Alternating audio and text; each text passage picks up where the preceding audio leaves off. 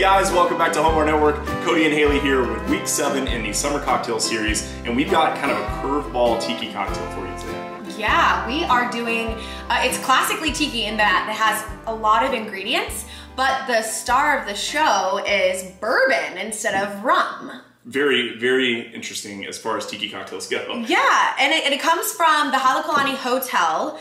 In the 1930s, there was a lounge called the House Without a Key Lounge, and this was on created Waikiki Beach. On Waikiki Beach. So kind of a fun little cool history, because you don't normally think of a bourbon cocktail being in Hawaii in the 30s. There probably wasn't very much bourbon to choose from in Hawaii in the 1930s, if I had to guess. So kudos to that innovator behind the bar, whoever they were. Yeah. And now we are gonna give it a shot and show you how to make it. That's it, and we're using Elijah Craig today. This is Elijah Craig small batch in this absolutely gigantic bottle that we have laying around. Comically large, 1.75. If you can't tell, we love Elijah Craig small batch. So here's how we're gonna make the cocktail, the Halekulani cocktail. Halekulani. We're gonna do 1.5 ounces of bourbon. And this is actually the only alcohol in this cocktail, except for 1 dash of Angostura Bitters. Yeah, so it's not a superly strong. It's not superly strong. It's not a super strong tiki Here we cocktail. go, 1 dash, boom. Kind of 1.5.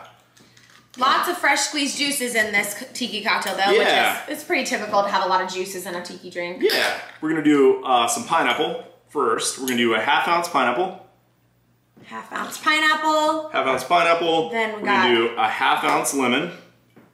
Fresh squeezed lemon. Fresh squeezed lemon.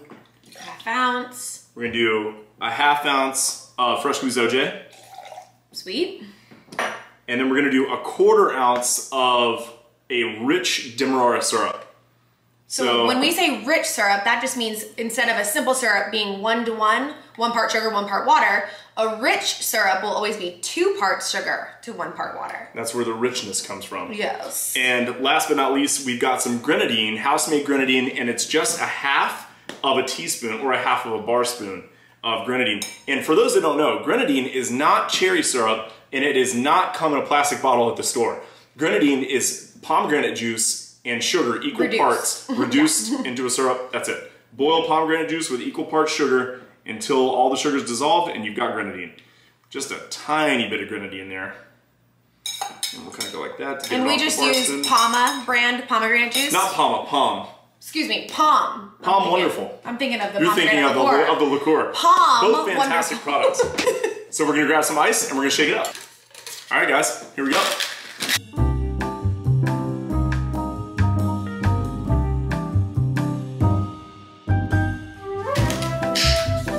Frosty coupe from the freezer.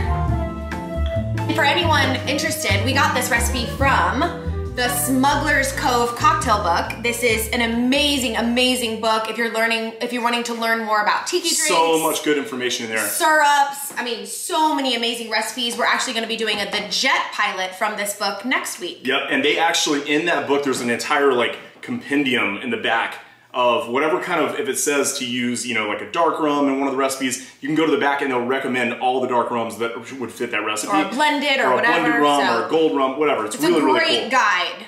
Great guide. All right, let's see. We're gonna strain this cocktail, double strain the cocktail into a chilled coupe.